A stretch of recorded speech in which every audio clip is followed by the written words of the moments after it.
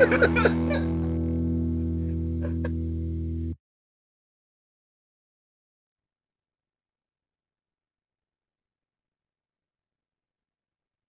to General Admission. Today is April 4th, 4-4.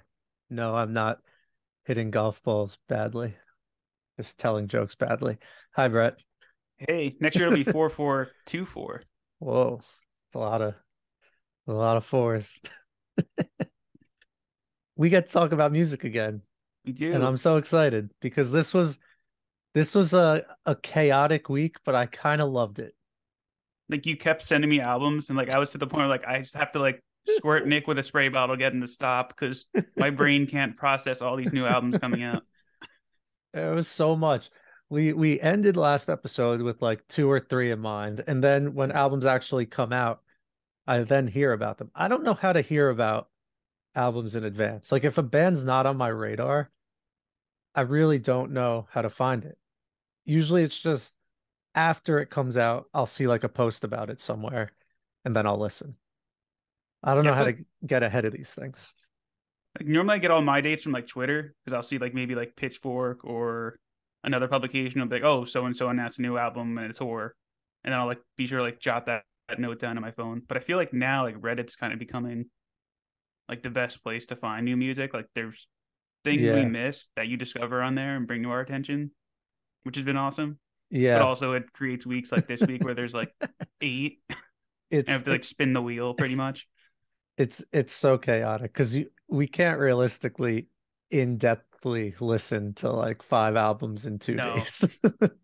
Like last week was perfect. We had three and I'm pretty sure like we just sat with all three of them for till we recorded on Sunday. Yeah. Right? It was Sunday. It's been a long week.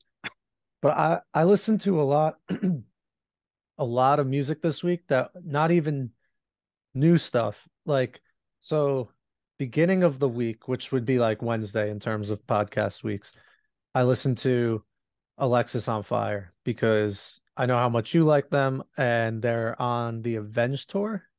They are for at least Yeah. part one. Yeah. So I spent Wednesday, went to gym in the morning, still going to the gym. Credit to me.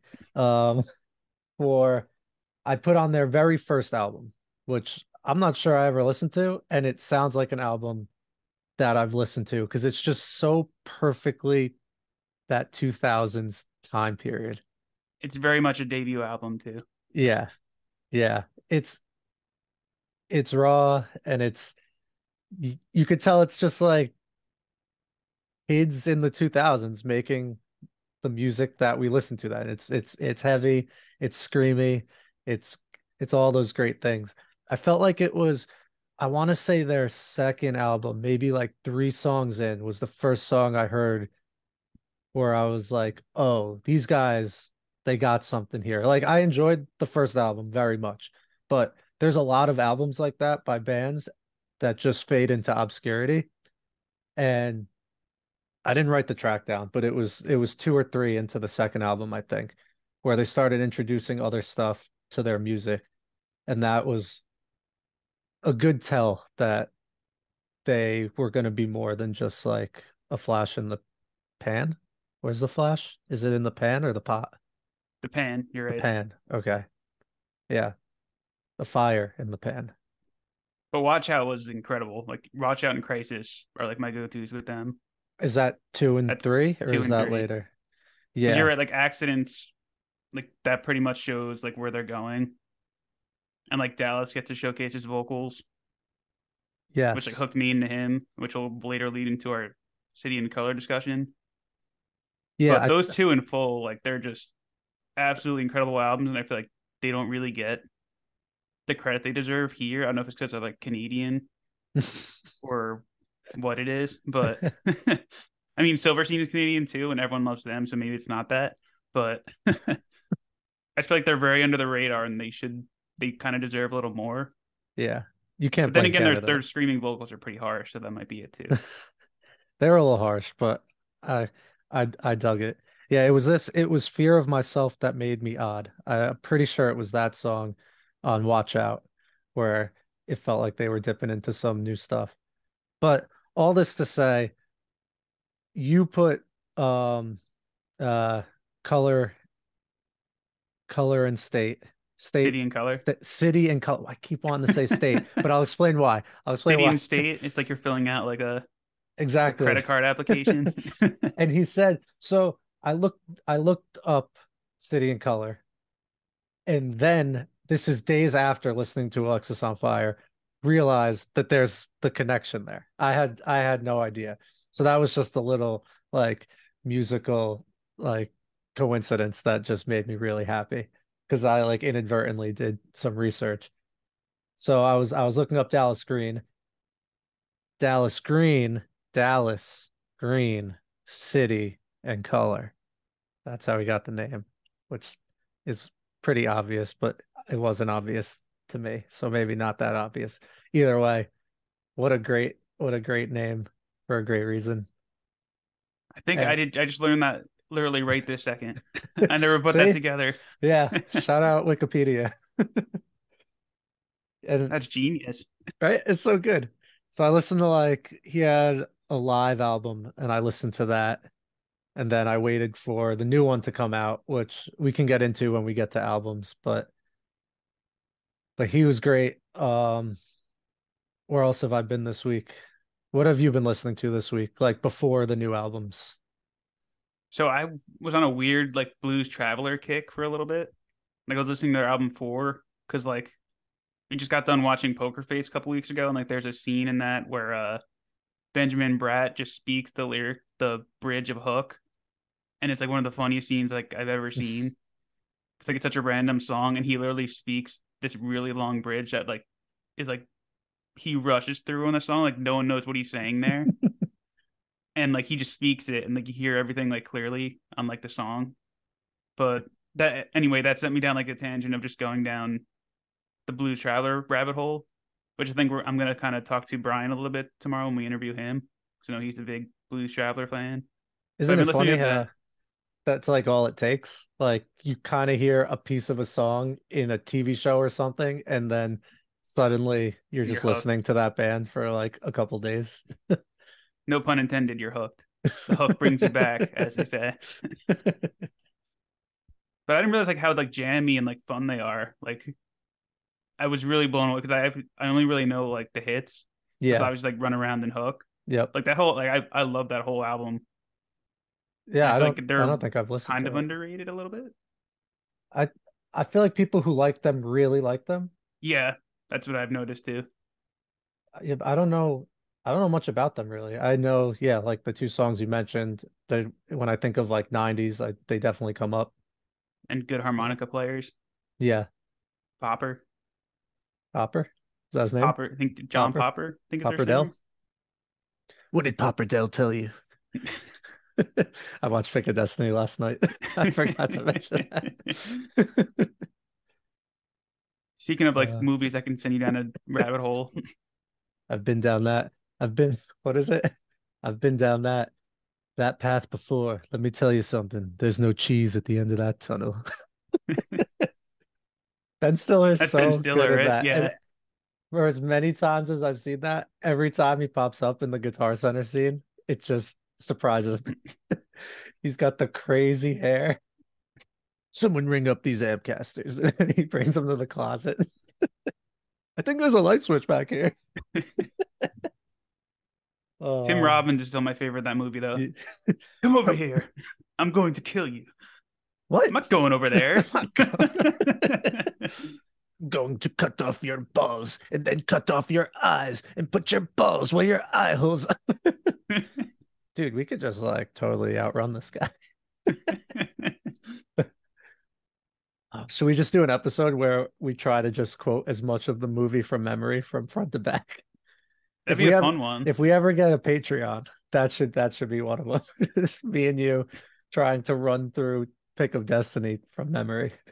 I'm pretty sure like Kickapoo and Beelzebub is covered. Like I'm 100% sure we'll get those scenes down. Oh yeah. I think we've sang Basil Bub like 25 times at least just in one semester of senior year. And Kickapoo. And Kickapoo. Shout out Meatloaf. Yep. R.I.P. Uh, what else has been going on this week? So, all right. So I didn't know when to bring this up, but I'm just gonna bring it up now. I got so I this is I'm gonna go to the beginning, but I'll be quick about it. It was my cousin's 3-year-old son's birthday. Shout out Wyatt. And I've just been buying this kid music stuff since he was born because I'm trying to like incept him so I can have a drummer when he's like 15 or something. So I bought him like Fisher Price drums, Fisher Price guitar, uh, uh I don't know what else, like a xylophone thing. I just keep getting him music stuff. And for his third birthday, I found like a Walkman type thing for kids. And it comes with little over-ear headphones. And then you can press different buttons on it that's like a guitar or I don't know, a microphone that's more poppy. And it just like plays songs and it's like a cool little microphone. So after buying that, I guess because it's music related, I get an email from Amazon that says, because of your recent purchase, we're giving you 3 months of Amazon Music for free if you want it. Click here to sign up. So I was thinking it could be fun, maybe for like a month, if I only use Amazon Music and I just don't use Spotify for a month just to see what something else is like. I'm all for that because I know like Yeah. I had both for a while, and like it obviously pissed Sandra off, and people thought I was a psychopath for having both. But it's pretty cool to experiment, like because like obviously Apple the sound is better, and that's like kind of how I know that the quality is not the greatest on Spotify. So you might see the same thing here with Amazon. I'm kind of Interesting. curious, Yeah, I mean, but I'm all for that. I think I've been using Spotify for over a decade now, right? Like, Yeah, I know yeah, it nothing about feels that Amazon way. Music, so I'm curious how Yeah. that is. So it could be a little experiment. Do Um, it for three free months. Why not? yeah, I have so many playlists and things in the works on Spotify that like, That's the thing. yeah, but if I want to do it for real, I think I should not be allowed to use Spotify for the month. Be tricky. Yeah, it would be very tricky, but yeah, Would I hurt might your do end of it. the year playlist. Yeah. I'll do it. Oh, true. It's gonna throw off my stats. I'll have to like use an old phone and play everything side by side on mute on Spotify. On your laptop. But yeah, I'll start that after vacation because I have to go on a flight and I don't want to worry about downloading stuff on a separate app. There's enough to worry about on a trip without Yeah. switching, making the biggest life change you can make by switching music providers. That would just be nonsense. That would be insane.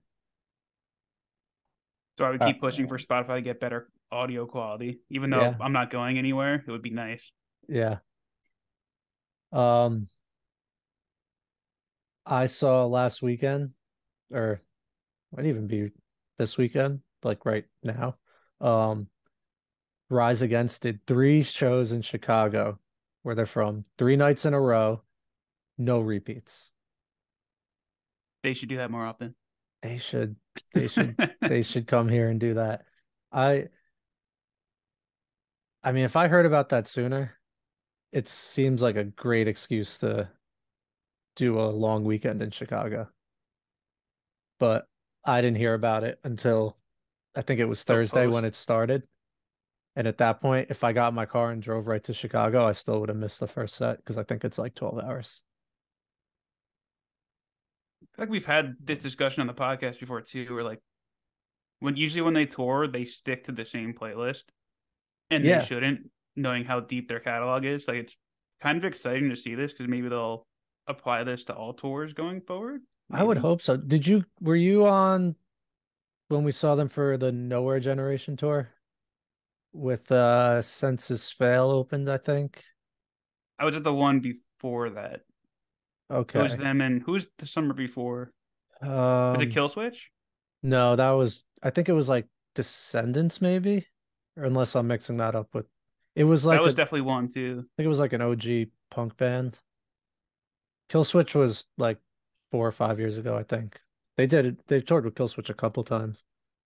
But one of those Nowhere Generation tours, because they did tour that album twice, or I don't Came to know that. Asbury twice, right? Yeah, I don't know that I could even say they toured that album because one of those shows, if not both, they played like two songs off it.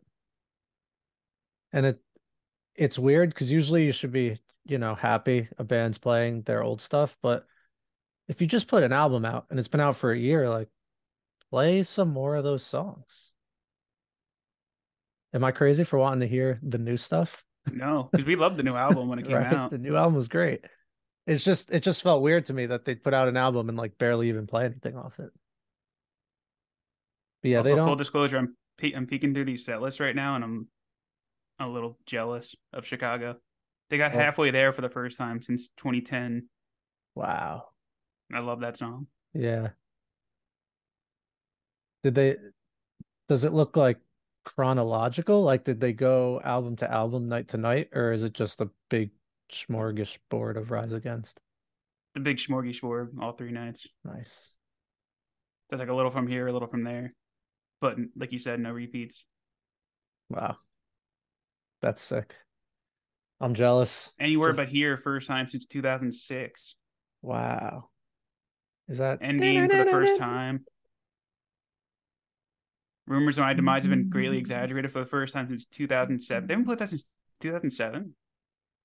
It's one of their best songs on that album. Oh man, I love them. See, that's all it took. Now I'm gonna like be listening to them for the next couple of days. Only 15 songs each night, though. That's a little. That seems a little weak. I mean, 3 nights, I don't know. Like if you're doing 3 nights, it sounds like you want to play a lot of music. I mean, 15, It's 45 songs across 3 nights, but that's still like when we see Foo in September, they're gonna play like 30 songs probably, which is like two Rise Against shows. I can't wait for that. Oh, that's what else we have to talk about. I knew there was something else. Um, the concert schedule is like filled up now. Summer has went from 0 to 100 in like a week. Are you taking one of my skip repeats? Oh no, am I? I didn't read it. I didn't read it. Okay. Um, okay. Okay. I'll wait. I'll just say, I'll just say we went from saying summer seems kind of empty to now there's a lot of summer. I got Less Than Jake tickets this past week. They're doing Hello Rockview in full, and they're playing it at the House of Independence. House of Independence is like 300-person capacity venue. The rest of this tour is all at like 2,000 people venues. So I don't know why they snuck that in there, but I am so glad to be going to that show. My tickets have tripled in price, and I will not become part of the problem. But I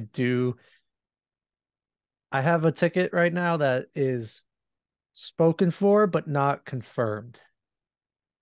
Like Vinny said he thinks he'll come. So he has dibs right now. But If he doesn't, I will go with you. okay, cool. If that's where you were going with that. Yeah, basically. Or we can just try and see if resale balances out and get you a ticket by then. Because Because I feel that's, like I was kind of late. Like I kind of missed the first sale on that one. yeah. I don't know why. I thought you weren't in on it. I don't know. I should have told you when they were going on sale. Hand I think up. I was Hand up 50 was my bad. 50. So I Yeah. wasn't really pushing too hard. Like there's some shows that are announced. I'm like, we have to go. Pre-sales this day. Yeah. We have to get our tickets, as we'll talk about shortly. But Yep. But Hello Rockview in full should be cool. And now, like, I kind of like those album shows. I'm sure they'll play more also because that's like a 30-minute album. But it's like cheating on the set list without having to actually cheat on it. Like, they're going to play that album. So now I can just listen to that album and be prepared. And I know most of it because I'm listening to this band for a long time. It's crazy going to a 20-year album anniversary. Not that I've been listening to it for 20 years, but still. like that's how old we are now. Yeah, exactly. Um, what else? What else did I get? I got Screaming Females and Iron Cheek tickets, which I still think you should come to, even if they might be on another show we're going to talk about. Um, I think I think I'm gonna go to that Wage War show because we'll get into Nothing Nowhere when we do albums shortly. But I think it's like a Thursday at Starland. I don't know. I actually don't know what day of the week it is. I think it's middle of the week though, and I think there's too many middle of the week shows, and it's like frustrating. I like them because I know I don't have plans. That's true. It's like mildly annoying having to drive at like rush hour after work, but I don't know. I think I might try and do that one. I still want to drive out to Long Island for the front bottoms, but I haven't sent out feelers on that. I don't know if I'm gonna be able to convince people to come with me, but They if I have can, to be playing the summer stage at some point. Like if you look at the August calendar right now, there's like three shows, and I feel like they have to fill that in soon. yeah, we were talking about that last night. How like is this it for the summer stage right now? Because it seems light. And they snuck in that Pixies like Modest Mouse show. Like I don't think we talked about that one. No, that happened this past week too. Um, I don't know anything about the Pixies other than they like influenced everyone and Kurt Cobain really liked them. I don't think I can tell you one Pixies song. Doolittle. Go listen to Doolittle. Doolittle? The That's an album. album? Yeah. Okay. One of the I'll check weirdest that. things you'll ever listen to, and it's like really, really good. Nice. Yeah, that show is pretty tempting, but you have the Modest Mouse coin flip of being one of the best shows you'll ever see or one of the worst shows you'll ever see Where they with play like nothing all in B between. sides. Yeah, so that factor combined with that I don't know any Pixies doesn't make this a high priority show for me. But like if you could tell me we were gonna get top tier Modest Mouse, I would probably see them every single time. Yeah. Because when it's good, it's really good. And when it's bad, it just feels like a waste of a night and money, which is sad. Like I think we missed out with the Lonesome Crowded West tour. Like that would have been for sure a great Yeah, night. I think we're just burnt out at that point. It was end of the year. It was in the middle of the Yep, you're holidays. gearing up Like, for Fish at the Garden. yeah, yeah, it just if that happens at like any other time, I think it would have been, I don't know. We definitely fucked up. Yeah. Yeah. Yeah. Whoops. Yeah. Maybe we'll get like a Um, Moon and Antarctica tour, maybe. that'd be that'd be really cool. Third Planet. That song. Stars Are Projectors. I think that's off that. Ooh, that's on there too. Yeah. That's like one of my favorite. That song is so cool. Oh man, song is so good. Um, also, I think I want to go to Fall Out Boy, Bring Me the Horizon because I can't stop listening to so much for Stardust. I know. I was talking to a friend of the pod, Greg, about that last night, about how that's like a low key, really good show.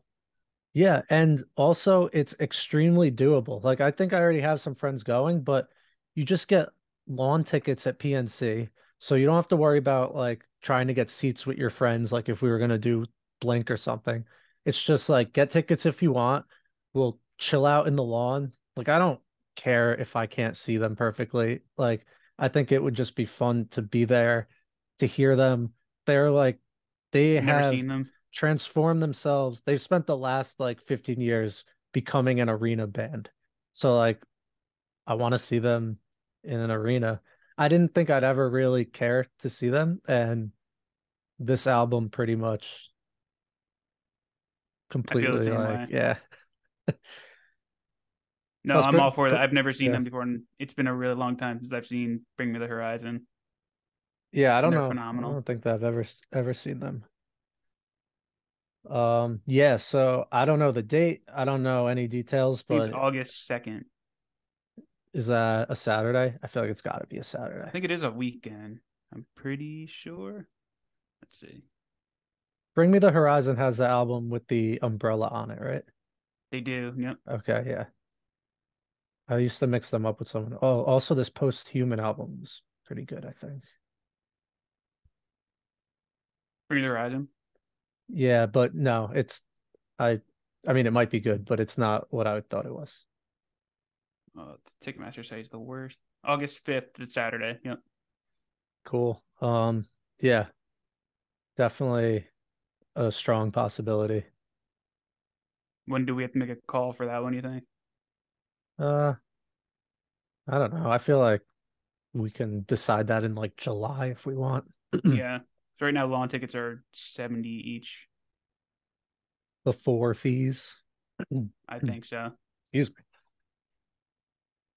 me. Um, there was so Queen is touring with Adam Lambert, and I just thought it'd be fun to try and get tickets, not actually get them, but just like, I'm sitting at my desk at work anyway, so and I knew they were going on sale. So I'm like, let me just like pretend to get tickets just to see how it goes. It didn't go. First I of thought you were all, like number 2,000 in line. yeah, first of all, searching Queen, and that's what the tickets are under is it's Queen. It might say like with Adam Lambert, but if you search Queen, it pulls up Queen. It didn't give me the show. Like it said there are no dates near North Jersey. It didn't show, it only showed like one Europe date and one other. Like it just wasn't there. So I had to go to the Queen's site, click the tickets. Then it took me right back to Ticketmaster and suddenly like I was in, which was weird. And yeah, it popped me in 2000 plus in line and I sat at that for over 15 minutes and then I just clicked out. So I don't even know what tickets we're going for. It feels like, I mean, I don't want to beat a dead horse too much because we talk about this a lot, but it feels like going to arena shows or just shows in, yeah, I guess you just call it arena shows, but like MSG, Barclays, Prudential, things like that. It just feels like it's not realistic anymore.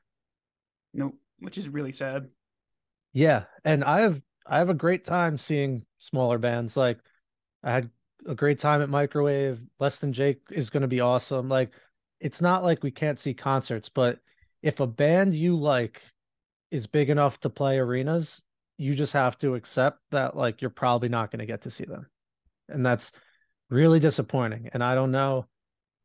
I mean, obviously we blame Ticketmaster, but I don't even know what the issue. Like a lot of people want to see Queen, so it makes sense that not everyone's gonna be able to get tickets. But I just like, is it just a coin flip? If you happen to log in and get lucky and get tickets, you can go. Otherwise, you're just a slave to like the resale market. It's like what we ran into with Fish, kind of, Yeah, for the December shows. yeah. It's just the high demand shows, and there's so much tickets for resale that it really is you can put the blame on bots or just people buying to flip tickets. And I think that's really like the big problem. I mean, that's not a surprise, but Like, I don't know how you police that either, which is yeah, like the exactly. bigger issue. It's just, I don't know. It's just disappointing. I've had friends ask me if I'm going to Blink and like things like that. And I mean, if I could have paid $100 to go see Queen in like mediocre seats, I would do it. Be That would worth be it. a Yeah. fun night. You get to see a legendary band that's mostly all still there.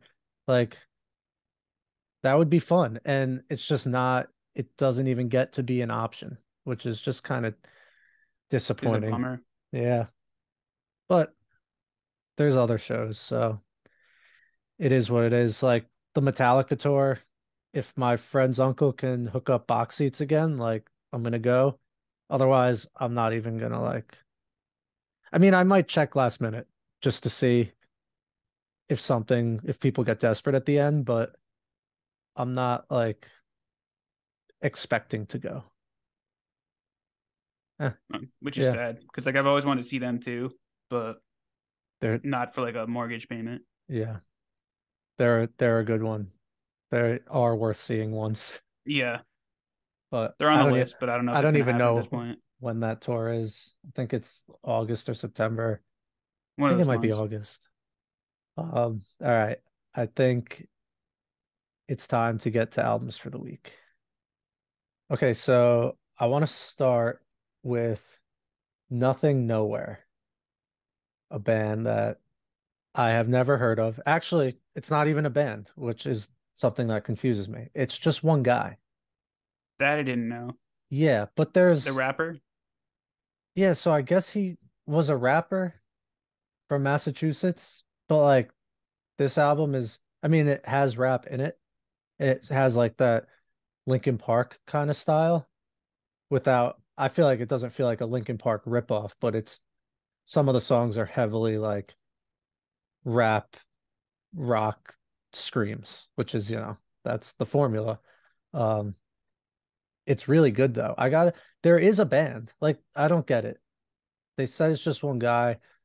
Like, is he doing all this himself in studio and then has a band he tours with? Is it like a Kevin Parker, Tame Impala type thing? Or or what? I don't actually know. So whatever. But the album is great.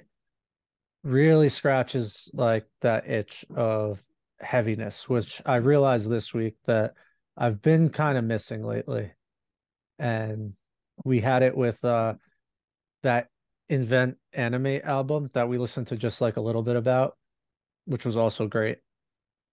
I don't know anything about that band or where they came from. It seems to be like they've been around for like a decade, but They check them might have out. now just created their masterpiece. Yeah, Heavener, really cool album art too. But back to Nothing Nowhere. The whole album's great and it has some insane features. Like that was the first thing you said to me when because this was one of the ones that I kind of threw at you late and you were initially like, I don't know that I have time to like work this in. And then I think you looked at the track list and the features You're and like, I can make it work. yeah, they And it got was worth it. Will Ramos on the second track, Silverstein, Pete Wentz. Can I throw a quick Yeah, question in here? yeah, So the Buddy feature of Buddy from Census Fail, yeah. where was he in that song? I still don't know. I've listened to it like 3 times. It's a good question because I listened to this album a few times, and every time I would think like the Buddy track is coming up because it would be towards the end of the album. And then I would get to the Under Oath track and be like, crap, I missed it. Like, where was he? And I don't know. Same with Pete Wentz, unless he was the one doing the screams, because I know he used to scream back in the day. That could be it because I also didn't really hear him either. So I don't know. We got to spend some more time with it or maybe do some research. But the Silverstein track, I think, One of the best songs on here. so good. Did you look up this Freddie Freddie Dread? I did not know. Look him up. He's just like he's not what you might think this dude rapping about bitches would look like. He's got almost 10 million monthly listeners on Spotify. Damn.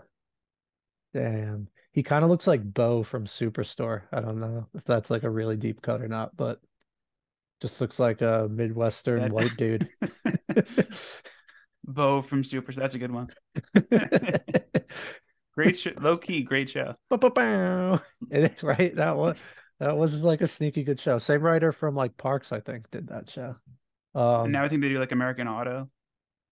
oh yeah, I forgot about that. I gotta, well, that's what we'll just go quick TV tangent. That's what like the Office idea originally was. Like that's why it was called like it was something like American Stories, The Office. Like that's not right, but it was something along those lines. And their idea was like we can kind of do this format for a lot of stuff. And then they did it with Parks and did it with Superstore. So they kind of are actually sticking to their original idea.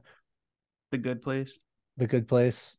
I mean, that's like on a whole other level of writing. That show's Yeah. nuts. Um, but yeah, the Silverstein track has like this Freddy guy like rapping right off the start, and then like the screams kick in, and it's featuring Silverstein, not it doesn't say Shane Told. So I wonder if like because Nothing Nowhere is just one guy, if this track is just Silverstein doing the music. I mean, Shane's definitely screaming. Oh, so I maybe that answers our buddy question. Maybe it's just Silverstein's like his, not Silverstein, Census Fail is his background band Yeah, on Misery Syndrome. but Misery Syndrome says featuring Buddy Nielsen, but then it says Census Fail underneath. Yeah, that's why I'm The confused. Silverstein track says featuring Silverstein, and then it says Silverstein underneath. So I have a lot of questions about this guy. But if we go on this Wage War tour to Starland, we'll get to just see firsthand. Yeah, that's true. Yeah. But this album was a surprise. Also, um, it's nothing, comma, nowhere. And I saw people abbreviating it as lowercase n, comma, capital N, which I think is just really cool. But that's not how it's formatted on Spotify. So I don't know if that's a fan thing or if I just saw one person do it. Either way, just thought it was a cool abbreviation. I love a That is cool pretty cool. abbreviation. Shout out A7X, another good one. They've been all over the news. We can save that for later though. Oh yeah. Uh but yeah, if you're in the mood for heavy stuff, Nothing Nowhere and Invent Animate, I would put both of those on. Do you want to do get to Boy Genius now? We Going could from just heavy to have yeah, a little lighter, we're really doing a 180 here, but getting deep in our feels here with the new the I should say the debut full length album from Boy Genius. yeah, so was is there an it looked like they had an album before this, but was that just an EP or something, or what's That the was an deal? EP, like a 6 song EP, Okay. which came out in 2018, I believe, which feels like 30 Yeah. years ago. I remember it making waves because they're like a super group of killer female artists. And they're But all yet they all awesome solo careers, and they come together and make somehow even better music together, which is pretty cool. yeah, this album is called The Record, just The Record, Which all is very on lowercase. brand for the three of Yeah, them. Boy Genius, The Record is great. 12 songs, 42 minutes. I'll let you take this one away, Brett, because you know way more about them than I do. Yeah, so I'd say like my order goes like Phoebe, Julian, Lucy, as far as how much I like each of these artists. I like all three of them, but if I had to rank like ones I listen to the most, it'd be in that order. Hmm. But I got really into Julian Baker, I want to say like 2015 when she put out her first album. It was like one of the most beautiful records I've ever heard. I went out and bought the vinyl immediately. It's like very like hard on her sleeve, like really cut like lyrics that cut deep. And I've been hooked on like her music ever since. And then Phoebe Bridgers was around at that same time, but I really got into her during the pandemic when she put out Punisher, and Punisher was like far and away my album of the year that year. It's still one I go back to, and she's just a great like singer and artist. And then Lucy Dacus, I don't listen to as much as I should, but she also makes really great music. I know, like I think it was Home, is it Home Tapes? It's her last album. That was very good. Home video. Home Video. There it is. But yeah, so like all three of them by themselves, and then when they come together to do Boy Genius, it's like a whole. It's kind of like the end of Power Rangers, where like they all kind of take out their. They morph. It was morphin time when the three of them come together, I should say. So, but I've been like spending a lot of time with this one this weekend. I like how like each track is like there's one singer leading the way with the others kind of in the background, and they all kind of take turns. But I think I do agree with you. I know we were talking offline about this, that the Julian Baker songs here are probably the strongest. Like $20, Satanic, with Satanist, Satanist. Anticurse. Like Yeah, those three were the probably the biggest home runs here. Although I yeah. think Lucy here was kind of like a breakout star for me. Like this was the most her music has grabbed me. Like We're in Love, which is the incredibly pretty song. Yeah, all I wrote for that was damn.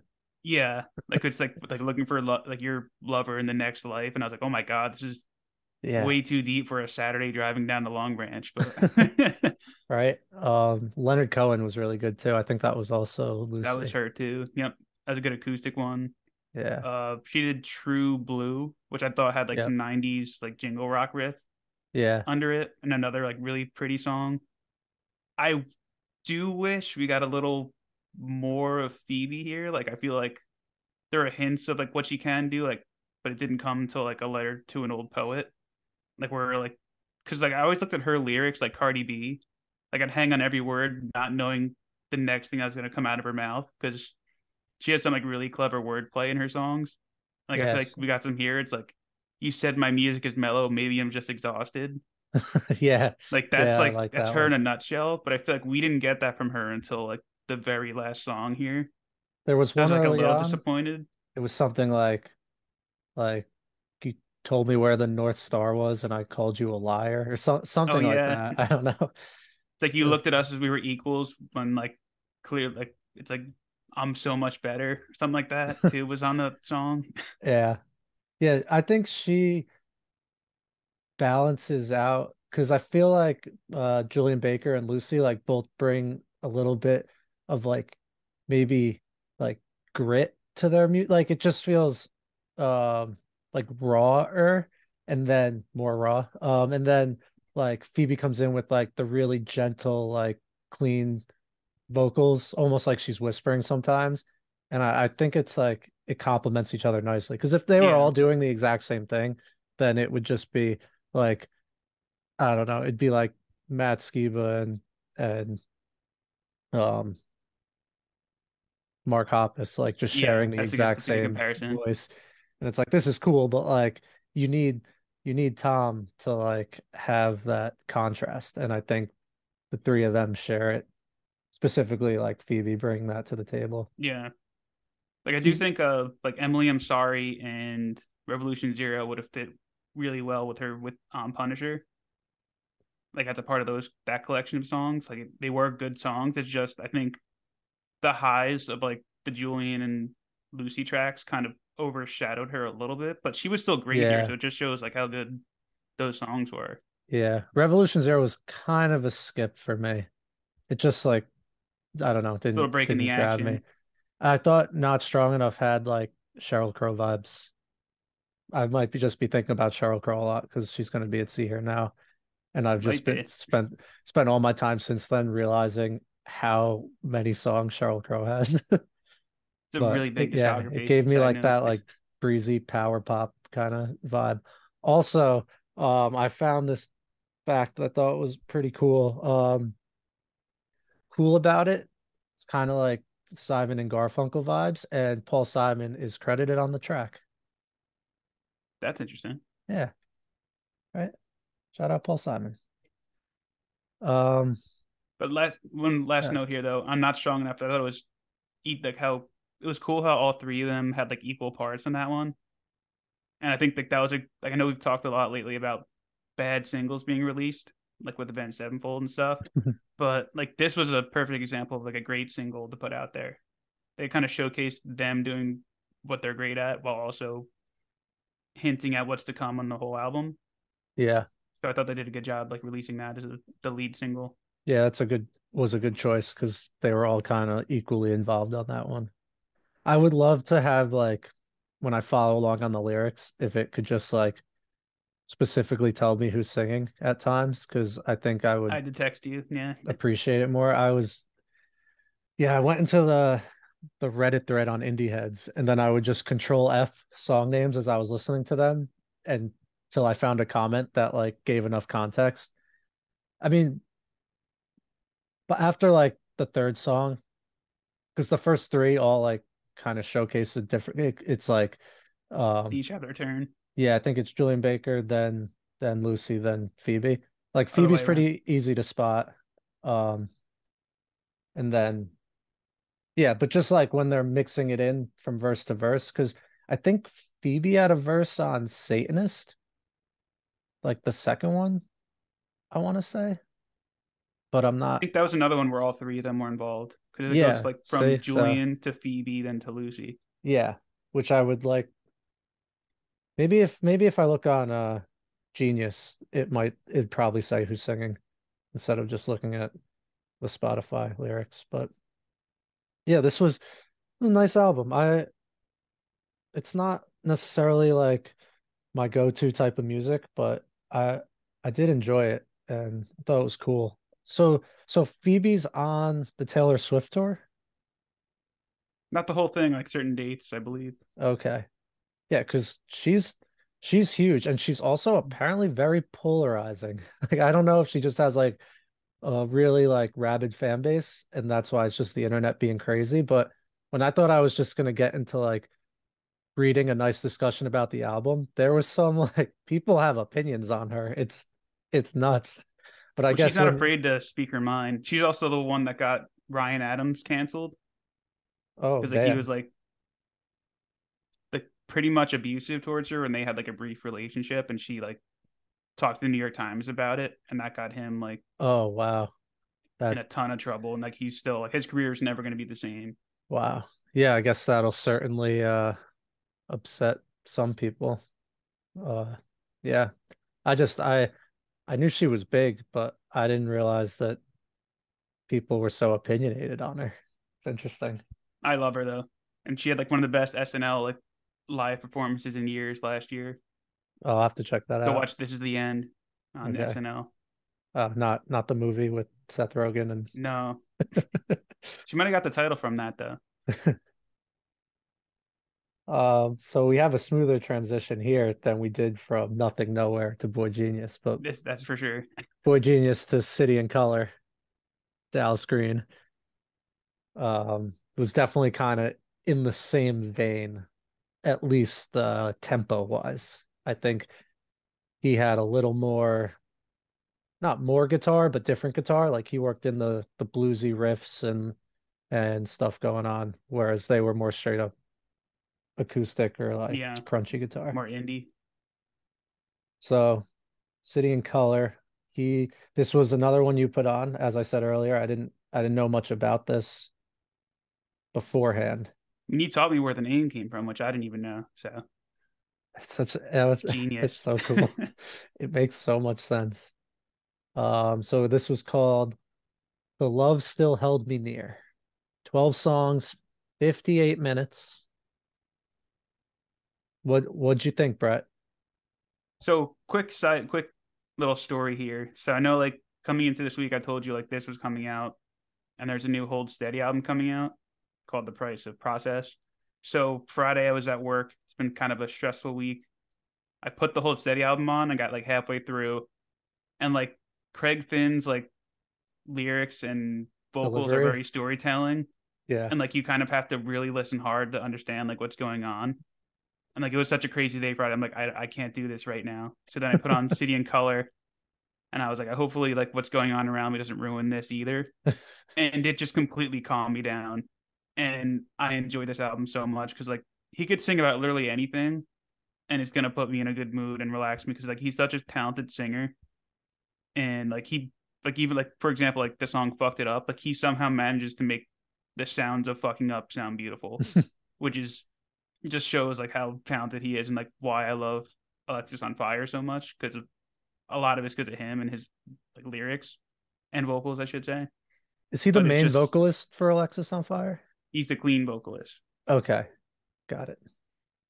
But that's what, like what wrote me in because like I know I've said this before, but like they don't have the greatest screamer, but like his vocals just completely just blow the roof off So with that did band. you feel, in contrast to Hold Steady, did you feel like you didn't have to pay attention to what he was saying as much? Like it was more just like the musical vibes of it? Because I feel like he's also storytelling. He's storytelling too, but I feel like it's easier to get the story. Well, like Craig Finn, it's like, oh, it's down at the rabbit store, and but then he'll slow down, then he'll speed up, and I don't even know what a rabbit story is or why I said that, but No, you nailed it. And I'm gonna write a song about the rabbit store now. like went down the shop, I got me some peppers. Wanted corn, but they only had peppers. I can't do this right now, so I'm gonna put on City and Color. And the Hold Steady are very good, but like you need to really be paying attention for a lot of the way he sings. Like that's why I'm really curious to see what you think, or if I'm just being harsh and maybe I was just cranky because of work. No, you're right. I felt like the hold steady, like I appreciate if you're gonna speak like that he articulates very clearly. And this isn't me being old boomer man yelling at mumble rappers, but it happens with punk rock just as much. Where like I think there was a couple tracks on the latest Bouncing Souls album too, where I'll have it on full blast in my car. I'm like, I have no idea what this guy is saying. Like, it's great music, it's fun, and it just happens with so many artists, sometimes too much where it'll like ruin an artist for me. But some songs, I just don't know what they're saying, and it takes away a little bit. So I did appreciate there was no questions about the words he was saying. Maybe there was questions about The what a rabbit delivery. store is, but but yeah, it felt like an entire like the suicidal tendency song where he's like, all I wanted was a Pepsi. She wouldn't give it to me. The Oh one yeah, that yeah. sentence felt It is it kind of like that. it felt like an entire album of that because I didn't really know much about this band at all. And A lot of the bands we like love the Hold Steady. Like Gaslight loves them and took them out on tour. yeah, because Parko goes to see them every December because they have like Brooklyn shows every December they're where they play from like their Brooklyn. albums in full. And they sound like a band that would have came up in like the 80s. And I think they started in like 2002. Yeah, which is crazy. But yeah, They're it a very good wasn't, band, but I need to be in a certain mindset to enjoy that kind of storytelling, and I wasn't yeah, there on Friday. honestly, like I think I'm just not into like the storytelling stuff. Like even City and Color, like I enjoyed the guitar and everything, but it's just like, all right, this is gonna sound mean, and I don't mean it to sound as aggressive as it's gonna come off. It's just kind of boring to me. Like it's just slow, gentle singing. There's moments of cool guitar and stuff, but like I don't know when I would ever like choose to listen to it. And that's not to say it wasn't well done. Like I think he's a good songwriter and the songs were good. And like it's not like I didn't enjoy like The Water Is Coming was really cool. Like fucked it up. I had that one. Yeah. It Bow was Down to Love. Meant to Be was a good opener. yeah. It was like the songs were good. It just I don't know. Maybe I've just been in like a rut of just kind of craving heavy music, and this just isn't what I was after this particular week. Like I'd like to revisit it maybe on like a rainy Monday morning or something. Like it might like kind of fit the vibe better. Because sometimes, especially with this podcast, like you talked about it last week, sitting in traffic, listening to Meet Me at the Altar or whatever it was that was going And it on. took But away from it a little bit. Yeah. yeah, it's just sometimes if the mood of the album doesn't match what you're in the mood for, then it kind of just doesn't work. But I did like, the guitars were great. There was some really cool blues riffs, like just like chilling on in the background and stuff. It's good if you're So like looking for something like to relax to or need something to just kind of some calm music. That's what he's great for. Like in all honesty, like I obviously listen to Alexis on Fire way more than City and Color because my mood most of the time leans that way. yeah. But if it's like a rainy day or like I'm stressed over work or something, I'll have no problem throwing a City and Color album on, just letting it play in the background. And All it does like right. just bring me down and I'll try helps. that because Like that's kind of my go-to with City and Color. I've been stressed at work lately. So when it hits this week, I'll put this on. Also, I would like to say that I would like I would gladly see him live and stand and listen and take in these songs in a live setting. And I think it would be a lot of fun and really cool to see.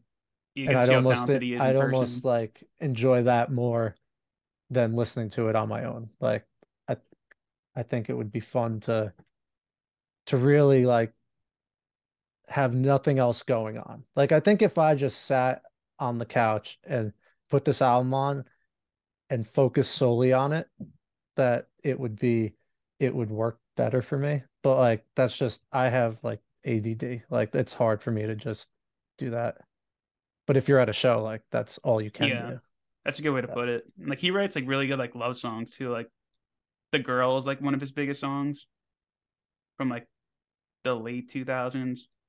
The And like girl. those Oh first wow. three albums, I'd say if you want to kind of get more of a taste of City and Color, go listen to those three, and then come check out this one. And you kind of Uh have more context going into it of like kind of yeah. the songs he writes. And this the girl is like far and away more upbeat than anything that's on this album. I feel like it's a big wedding song. Like people pick that one Uh yeah, he's got a lot of music. So I think I might just have to like explore all his stuff and sometimes. yeah, Listen to that's the sometimes in one. full. It's that's you're like holy shit, this guy's an incredible singer. All right. Sometimes. I'll check that out sometimes. Shout out Parco for showing me that. Shout out Barco. He's gonna be mad about what I said about the whole steady, but he'll appreciate that part. He'll be on But we can soon. ask him He'll about be it on this week when soon. we talk about Yeah. the national. Yeah. Yeah. Another one that kind of falls into the same like tempo. Yeah, I'm gonna have to kind of. I don't know if I should just wait for him to walk us through that or try to do some prep this week. Yeah, I've been big on the This Is playlist that Spotify gives you. That's So how I did the I might screaming just females dive. yeah, I might just do that. Uh was was that all the albums? Did we talk about all the albums in the entire world? I think we did a good job of summing up a crazy week. Yeah. Yeah, it was all over the place. All right, I think we can get to some skip repeats and skip repeats, whatever. Tomato, potato. Tomato, To notch. Canajo.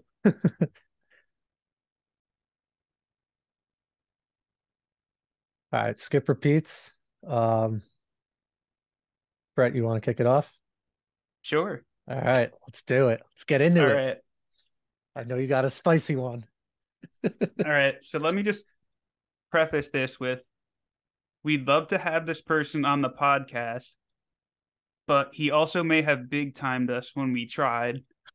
But still, we wouldn't mind having him on the podcast someday. But I have to say what I have to say here. So Finn McKenty, who's famous for his YouTube channel of the punk rock NBA, makes some really interesting videos, has some spicy takes at times on certain things with the music that we love, but that kind of loops into this conversation. So he put out this just baffling tweet this week that caught my attention. I had to send it to Nick like immediately because it just blew my mind that someone that runs a YouTube channel can even have this thought when he talks about bands from yesterday and today. And he tweets out this, which is, and I quote, I'm trying to unpack why so many young people, parentheses, teenagers, are into 20 to 30-year-old bands that are objectively too young is in quotes, too young for. And he gives the examples of Deftones, My Chemical Romance, Green Day, etc. Why aren't they getting into new rock artists instead? What? Like, I feel like you said it best, first of all, that a lot of people, when they're discovering music, they'll be listening to older bands while listening to present day bands. Like, for using like myself as an example, like I was listening to like Led Zeppelin, The Who, who else was in there? Like Black Sabbath, all of them while like discovering like Green Day, 3 Days Grace, My Chemical Romance, all those bands at the same time. Like it's a normal thing to go back in time and appreciate bands that did it before that influenced the bands you're listening to today. And it's possible to listen to both at the same time. Like just because they're listening to Green Day doesn't mean they're not listening to like A Day to Remember or like modern bands. But like you make YouTube videos on like Deftones and like Avenged Sevenfold and like other active bands. So you should understand people are listening to everything. Like they're not getting into new rock artists. It just baffled me that like I don't know, maybe I'm being too harsh, but I just thought it was a really bad take. Yeah, I think there's definitely like it's not one or the other. Um, Also like you're naming like legendary bands. It's like asking why do like you said, it's like, why do people now of all ages still listen to like Led Zeppelin or the Beatles? It's like because they made awesome music that Yeah, still stands the test of time. And I think you could make that argument for a lot of the bands you mentioned before, like Green Day or My Chem or whatever. Um, yeah, they're huge bands, and they're not like, I mean, Green Day's kind of old, I guess, at this point, but like anyone who started after like the 2000s is, I guess it's been 20 years, but like it's still relatively new. Also, I oh, this is gonna be weird because we do listen to a lot of stuff, and like I just I don't know if you told me to name like new bands, like what is a new band? Like is Nothing Nowhere? Is that a new band? I Like guess technically, right? Wage people, War, maybe. yeah, like But I they've been around for like 10 years too. yeah, so I don't, maybe the real question is like, are there not, no, because there are new bands. Like I think, all right, let me collect my thoughts here. I think the real issue is that it's getting more difficult for bands to get to the level that Green Day or Blink or My Chem or even like Avenged was at it for a while. Like that ceiling doesn't really seem to exist anymore. Like you look at like some of the biggest like new pop punk bands around, and it's like Hot Mulligan is huge. It's in the scene. Um, Microwave is doing great. Like, but these bands are selling out like 2,000 person venues, maybe. Like, I which is which is awesome. But like it's not like they're selling out MetLife or something like Green Day would do. And I don't think they ever will. And that's not a knock at it. It's just I don't It's where I don't rock know. is right now. I don't know how a band is supposed to get to that level anymore without like doing what Fall Out Boy did, without going pop. That's accurate, probably. Because I mean, like rock isn't what it used to be. Yeah, Like people are going to those bands because like that's when like those bands were on top of the world. Like so many people love their music and still do. And like there's not really that kind of space anymore for one of these newer bands to explode in that way. Unless we see like some yeah, bands like Machine Gun Kelly or oh no, Olivia Rodrigo, like how they kind of brought they put more eyes on pop punk and bands that came before. yeah, Like maybe that's an example of like a newer artist, but again, they're pulling like he again, Deftones, My Chemical Romance, Green Day. A lot of the bands around today were inspired by them. Like he answered the question in his question. Like people are listening to them because they inspired the bands today. yeah. So it's just the normal thing to do. Just go back and see what inspired your favorite band, and you might find another band you like. Like at some point, my chem went from playing like Maxwell's in Hoboken, which is maybe like 200 people tops, The Prudential to Center selling out Prudential. How does how does that happen? And can it still happen? I'm sure it can. I'm go on not the hiatus for 10 years. Yeah, right? Like is that like I just don't know. I don't know how bands are supposed to do that anymore without like selling out. And it's not like, I mean, you can make an argument for anyone, especially like to put Green Day in the conversation. I know they're very contentious with that, but like they didn't like sell out in terms of like changing their sound entirely to cater to that. And I don't know. I'm not entirely sure that young people aren't getting into new music as much as, because Finn likes to say this a lot too, is that if you look at festivals, it's still Tool, Guns N' Roses, Avenged Sevenfold. Like it's, and I think that might be more like it's a chicken or the egg, maybe. Like, is it young people aren't listening to these bands, so they're not at the top of the festivals, or they're not at the top of the festivals, so people aren't listening to them as much? I don't know, but I think that's a really good point that he brings up a lot. Is just like, why is like the top festivals around right now? Like Godsmack.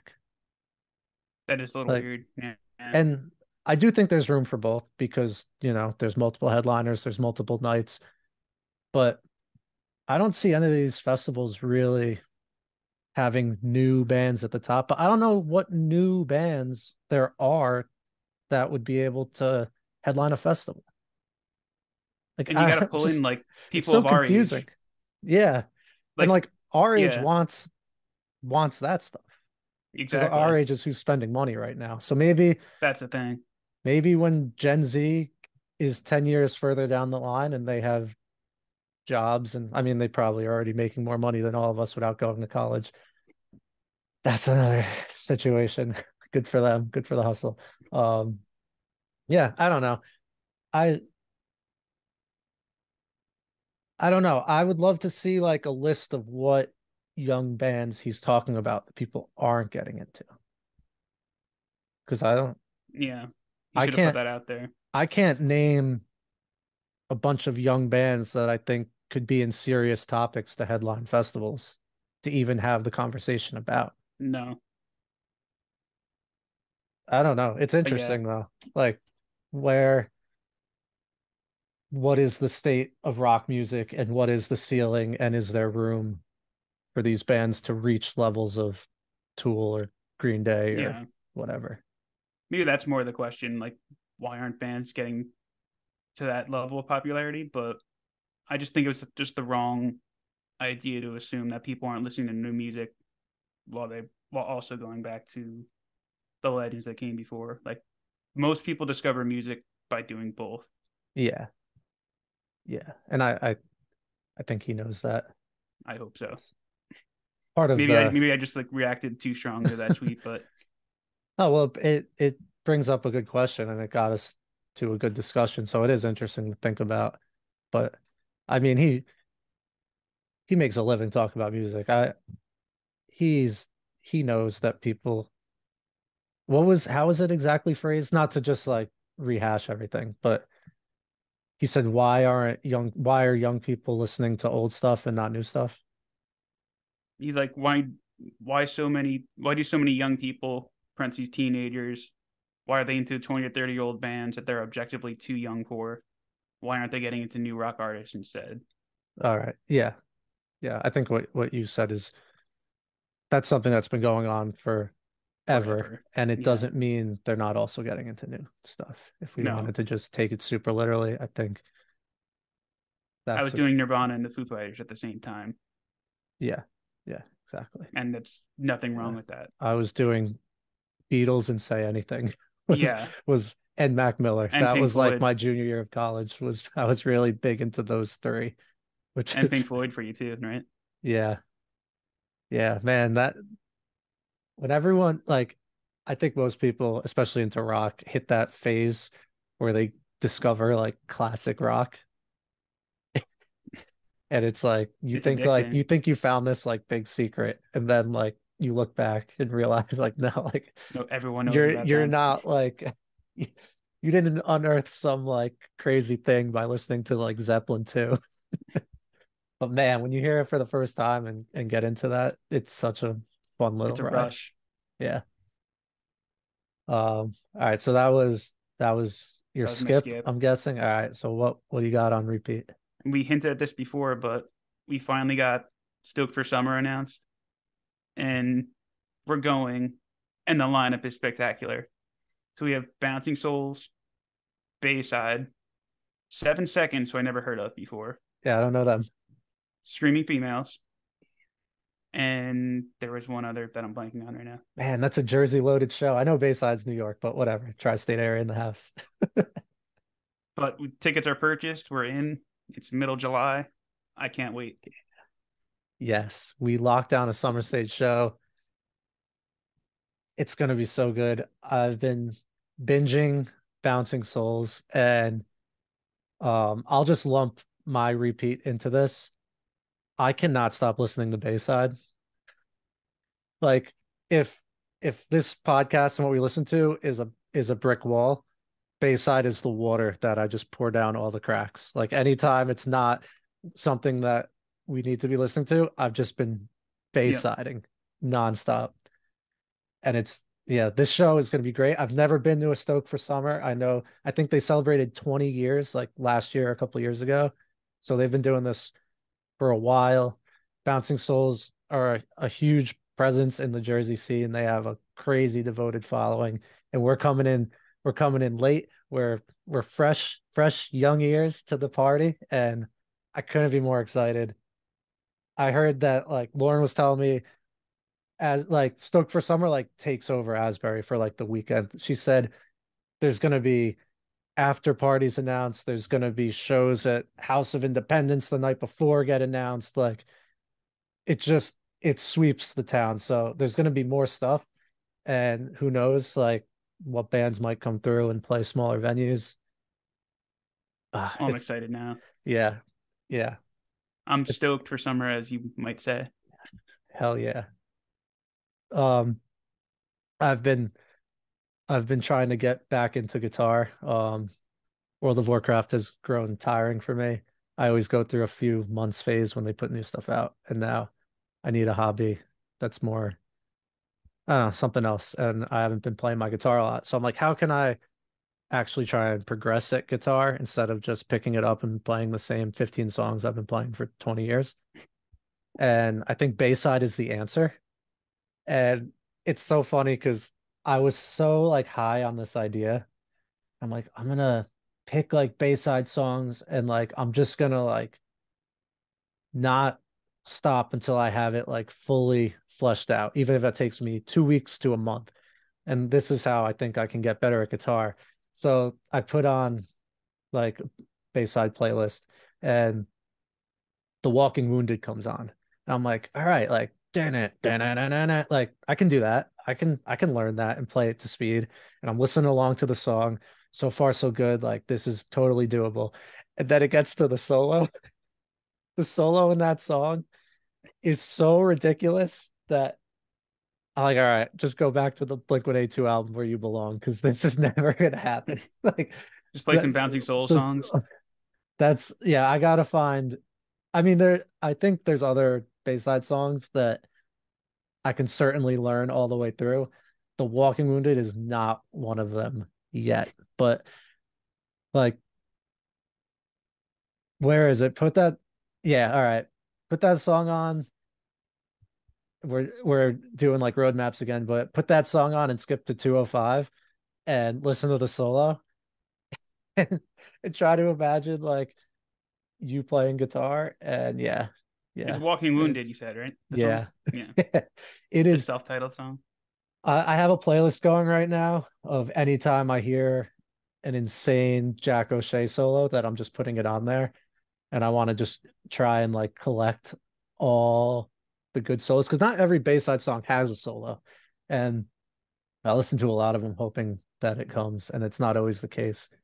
So I just want to have like a Jack O'Shea playlist, but they're so good. I know we've had this it even after roadmaps, after having this conversation before, I still put them on and just like I don't know why it just keeps taking me so long to accept how good they are. Like they have that emo itch or whatever you want to call it, but they're a friggin' rock metal band at their core. Just yeah, I this is the summer of Bayside. Better late than never, though.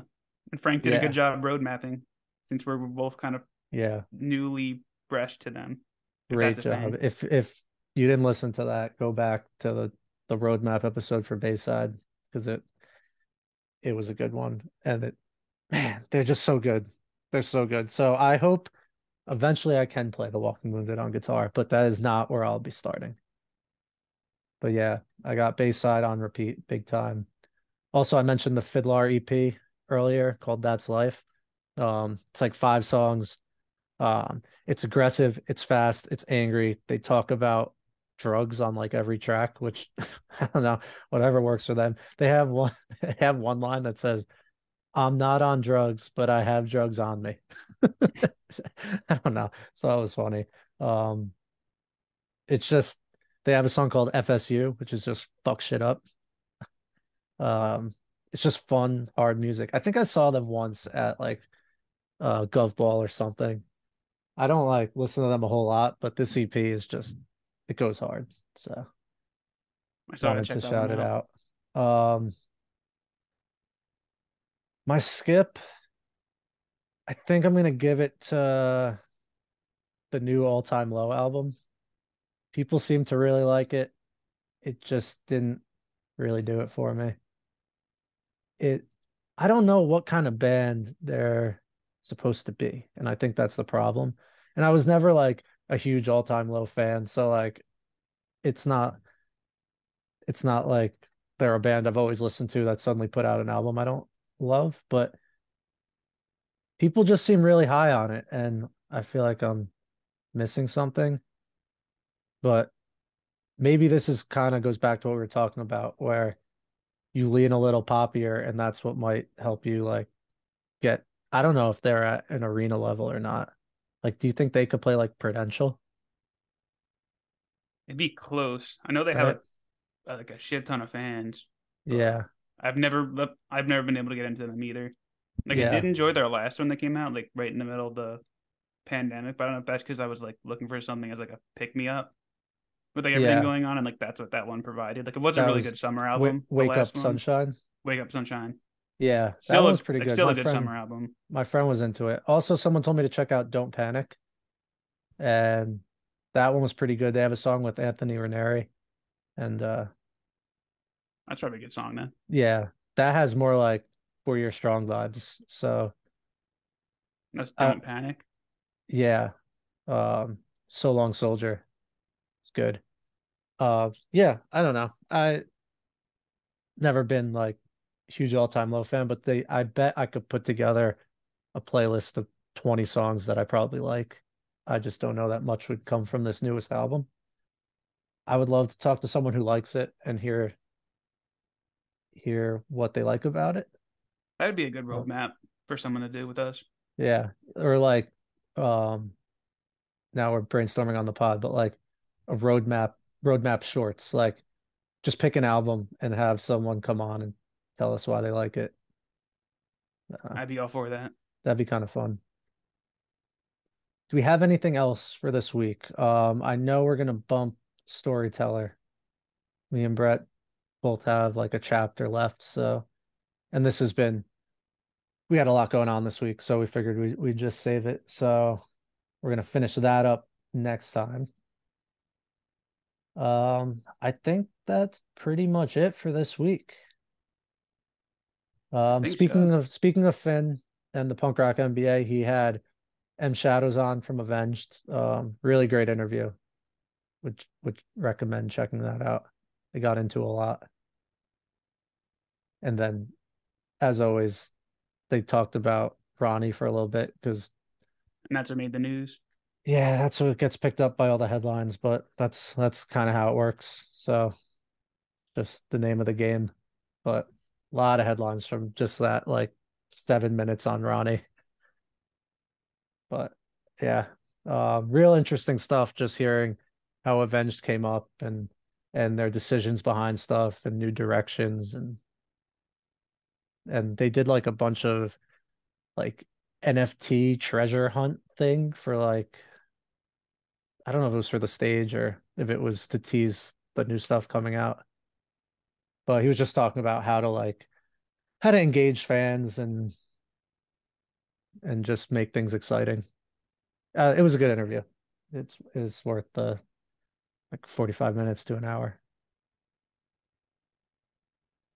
Yeah.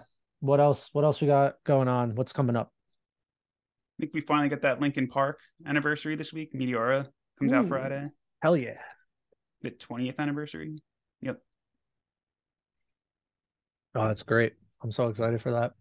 So that's all I had for. So I think it should be a lighter release week. Hopefully, Yeah. I'm sure we'll dig up some more. But Yeah, and we'll be able to, I mean, if they release that like how they did Hybrid Theory, I'm sure we're gonna have plenty to talk about from it, which is exciting.